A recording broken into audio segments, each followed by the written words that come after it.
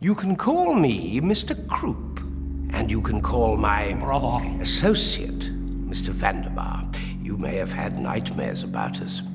We are currently executing a commission in London below, that city of the lost and forgotten that exists, as it were, contemporaneously with the other London of the same name. There's a girl called Dor, and she's on her way to see an angel. And there's the Marquis de Carabas, and he came to see us. Always a mistake.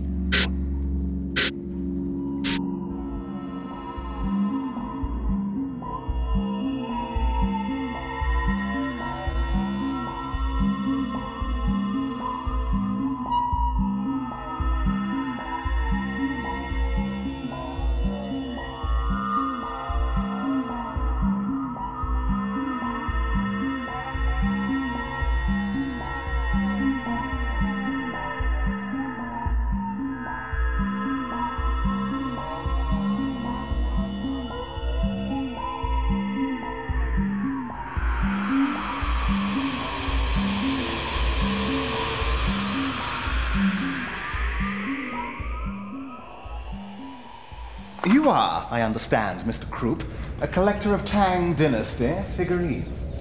How did you know that? People tell me things. I'm approachable. Even if I were? If you were, you might be interested in this. What's to stop us taking it and leaving little bits of you all over the underside? We've never dismembered a marquis before.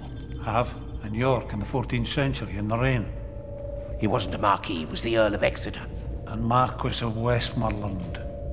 What's to stop us hacking you into as many pieces as we hacked the Marquis of Westmoreland? Oh, please. No more silly threats. I think I feel better if you were both sitting down.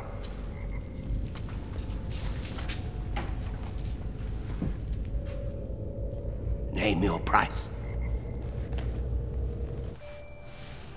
This wine. It is the last bottle of its kind. I was given a dozen bottles by one of your ancestors. This was 40,000 years ago. I suppose that you could accuse me of squandering something that I should treasure. But I receive guests so rarely, and the way here is hard. The Angelus. You traveled here using the Angelus, yes, but that way only works once for each traveler. Drink it carefully. It's most potent. When one tastes it, I like to imagine that one is actually tasting the sunlight of bygone days. A toast to former glories. Former glories. Wow. It's magical. I've never tasted anything like it. You never will again. There is no more wine from Atlantis.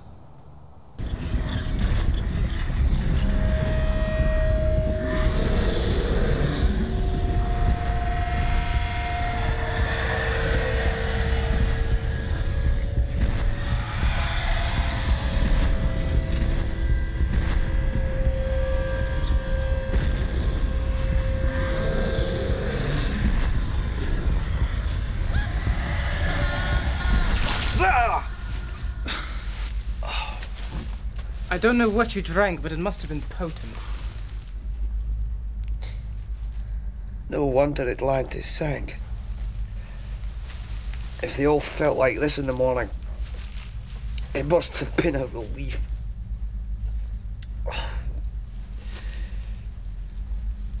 Where are we? In the stables of a friend. Oh, Temple and Arch. Oh, am I dead? No. That's Serpentine's crest. Serpentine of the Seven Sisters, we have to run! And do you think you can enter Serpentine's house without Serpentine knowing, child? Do not worry. Hunter worked for me long ago. Her friends are my friends, child. Oh, you've kept your looks better than I, Hunter.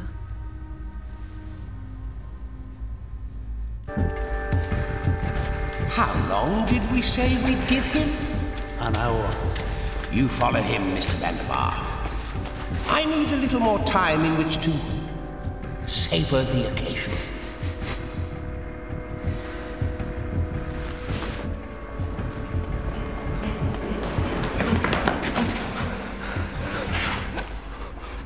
Is it an hour yet?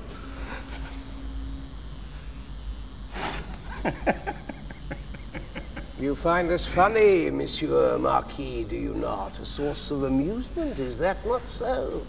With our pretty clothes and our convoluted circumlocution. I've got a circumlocution. And our little sillinesses of manner and behavior. And perhaps we are funny.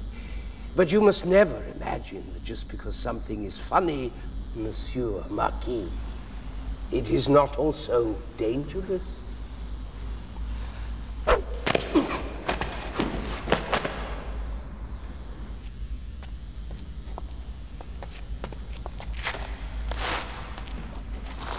Circumlocution. A way of speaking around something. A digression. Verbosity. I wonder.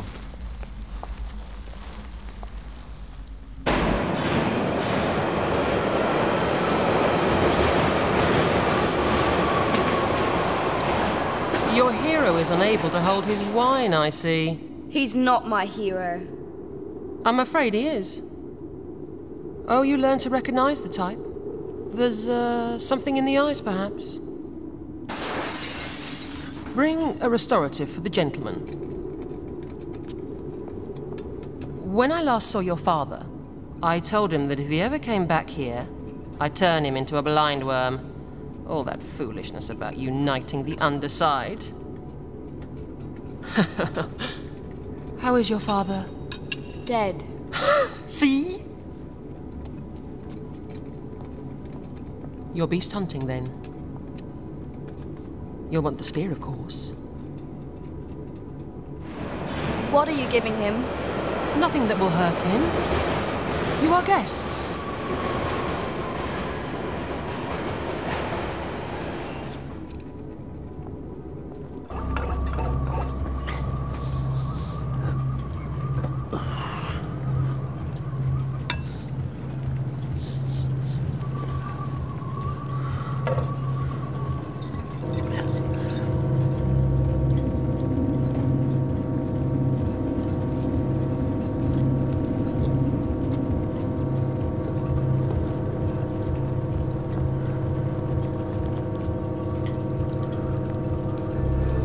Trouble. The Marquis. He's in bad trouble.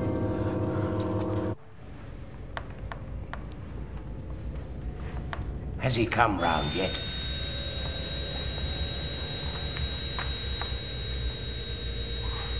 No, Mr. Cribb. I think I broke him. You must be more careful with your toys, Mr. Vanderbar. There. I've had my fill of hospitality. Hunter, my dear, you are always welcome here. Child, young man, good day. Well, that was Serpentine, eh? She seems nice enough. When they want to make children behave themselves on the underside, they tell them, behave, or Serpentine will get you. What is it, Hunter? What is what? What is it you want? I fought in the sewers beneath New York with a great, blind, white alligator king.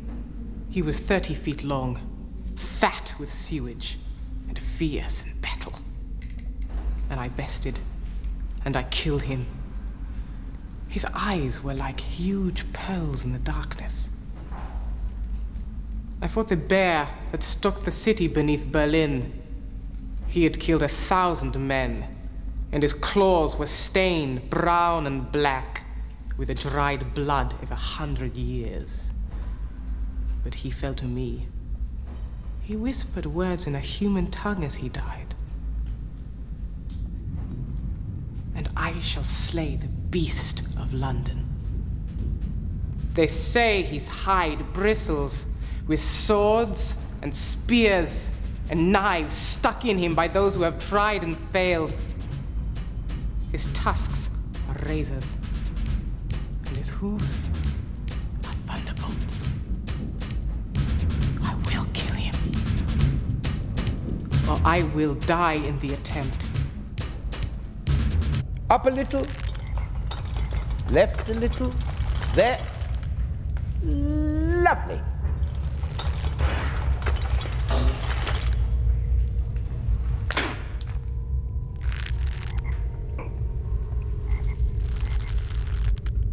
Naughty.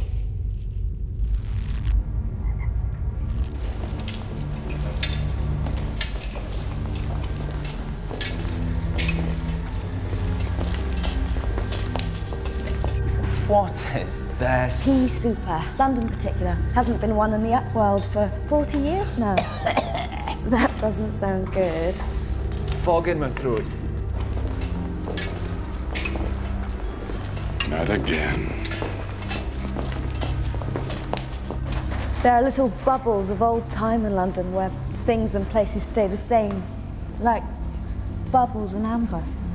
There's a lot of time in London and it has to go somewhere. It doesn't all get used up at once.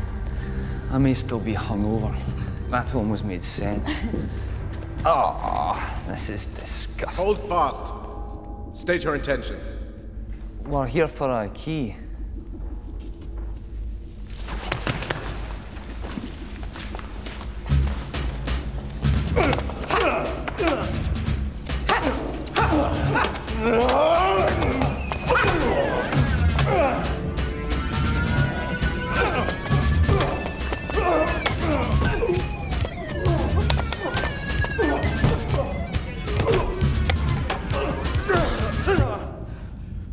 Enough.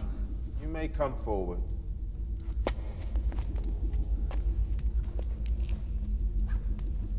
I turn my head and you may go where you want. I turn it again and you will stay till you rot. I have no face, but I live or die by my crooked teeth. Who am I? I turn my head. Crooked teeth. Go where you... A key. You're a key. A wise one. That's 2 steps taken. 1 more to take.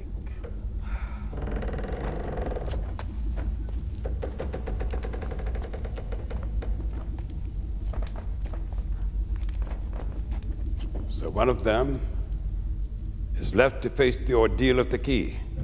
Oh no. Ordeal? Someone's got an ordeal waiting for them. Let him or her stand forward now. Let me take his place. I will face the ordeal. We cannot permit that. This ordeal of yours, how much of an ordeal is it? Is this the kind of ordeal like going to visit a rather elderly, ill-tempered female relative is an ordeal?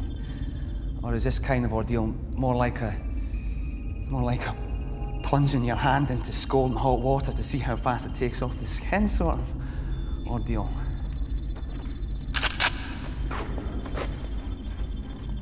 We're looking for a key. Yes? It's for an angel. Yes. Well, you can't say no to an angel. Especially a man of the cloth like yourself. Look, why don't you just skip the ordeal bit? You just hand the key over and I'll tell them that we ordealed. When our order was founded, we were entrusted with the key. It is one of the holiest, the most powerful of all sacred relics. We must pass it on, but only to the one who survives the ordeal. And if I fail, can I come back later for a second go? Not really, my son. If that should happen, you will in all probability be, well, be uncaring.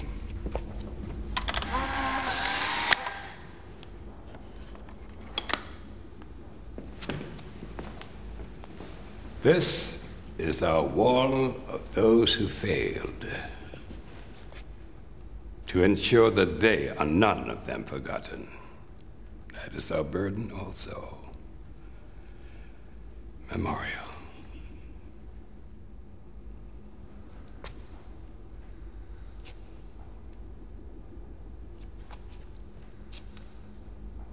The first part of the ordeal of the key is the nice cup of tea. Do you take sugar? No. Thank you. Is it poisoned? Good gracious, no. But this is part of the ordeal. Part of the ordeal for us, not for you. Ah, rather nice tea, all things considered. Would you mind if we just got on with the ordeal, please? Not at all. Not at all. Well, lead on, Macduff. Best of luck.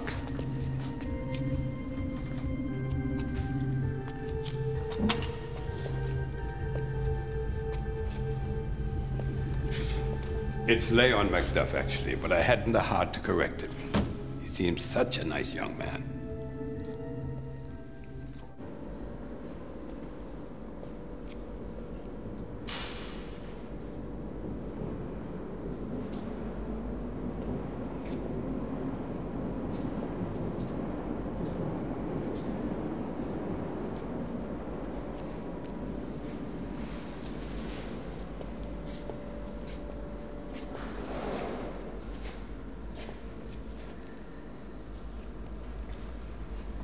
Don't get too near to him, Melanie. Why do people like that stay alive, Mummy? Not enough guts to end it all. Pathetic. Jeez. Hiya, Dick. You all right? Gary, you know who I am? You always were a kidder. What's happening? I'm not trying to tell you, this is a bit awkward. What's happening? I'm not really here. Yes, you are. No, I'm not. No, I'm not. Yes, you are. No, I'm you talking to yourself. Gary. Maybe... Gary. This one.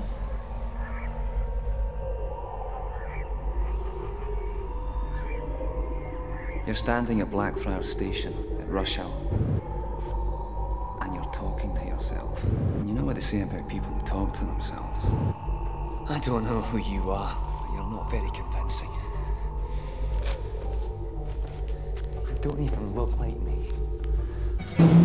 I am you, Richard. I'm whatever's left of your mind. Hi. Concentrate! I'm Gary. Look at this, please. Brennan. Try and see the people. I'm sorry. Try and see the truth. Is this some kind of a joke? Try and see the people. Are you... Gary Brennan.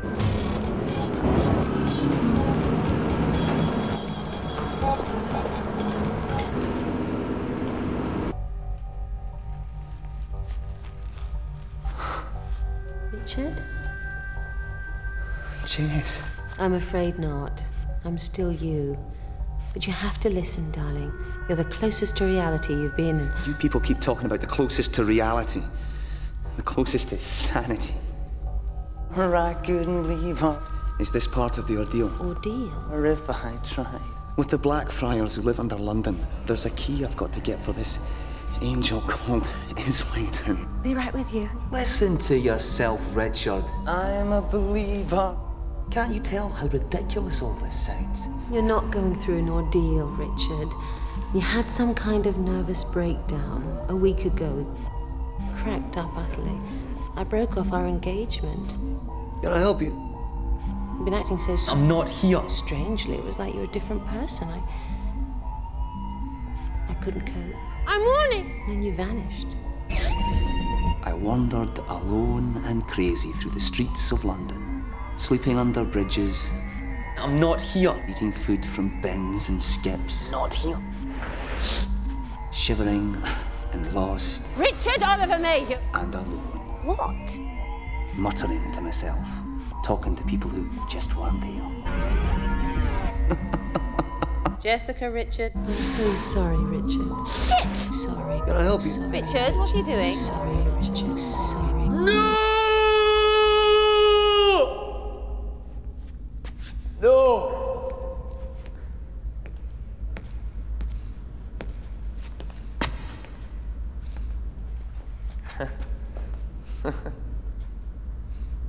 Hello. Oh, you still want someone to tell you what to do?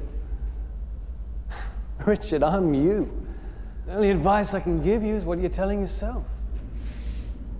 Only maybe you're too scared to listen.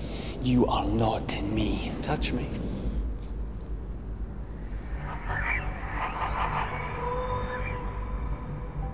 See, I'm not here. And all there is you, talking to yourself, walking up and down the platform. Trying to get up the courage. Trying to get up the courage to do what? London Transport would like to apologise for the delay. This is due to an incident at Blackfriars station. Richard, your life was a joyless, loveless, empty sham. You got no friends. I've got you. I think you're a tosser. I've got Dawn and Hunter. I've got anesthesia. More imaginary friends. We all used to laugh at you around the office for those trolls. You remember them on your desk?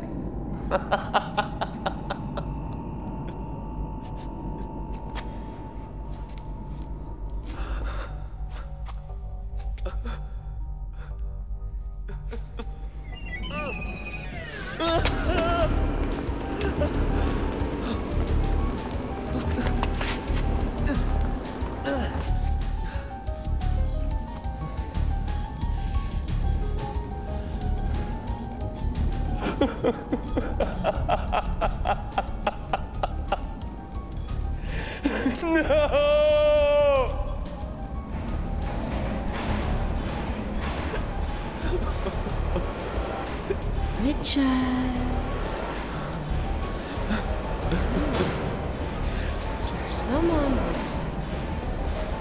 Richard. Come on. Yes.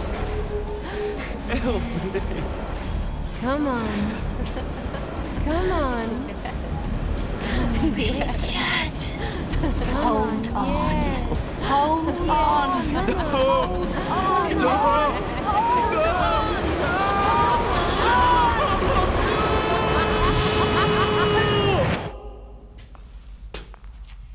Take the body, Brother Philogidus. But Father... What is it? He's not dead. Oh, one of those, eh? Oh, well, we'll look after the poor creature until it passes on to its ultimate reward. Lead it to the infirmary. I am not a poor creature. I think I got through it. Unless this is more of the ordeal. No, my son.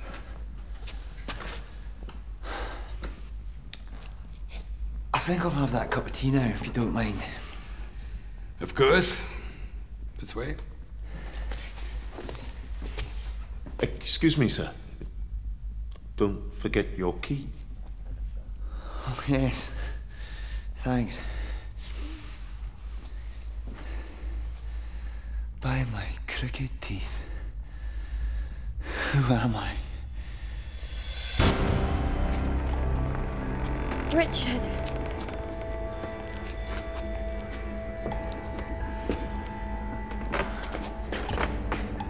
We've lost the key. God help us all.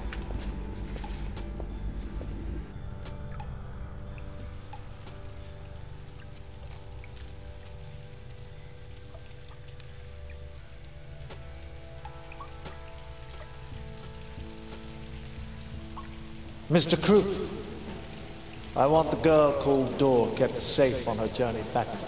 Nothing must hurt her. Safe? Right. By the by, do you recall the Marquis de Carabas? Of course. I take it there is no such similar prohibition on extirpating him? Not any longer. Just protect the girl. What did he say, Mr. Croop? He said, Mr. Vandermeer, that we should feel free to do whatsoever we wished with the Marquis. Did that include killing him painfully? Yes, Mr. Vandermeer. I think, on reflection, that it did. That's good, Mr. Croop. Wouldn't like another tailing off. Better get rid of the body, then.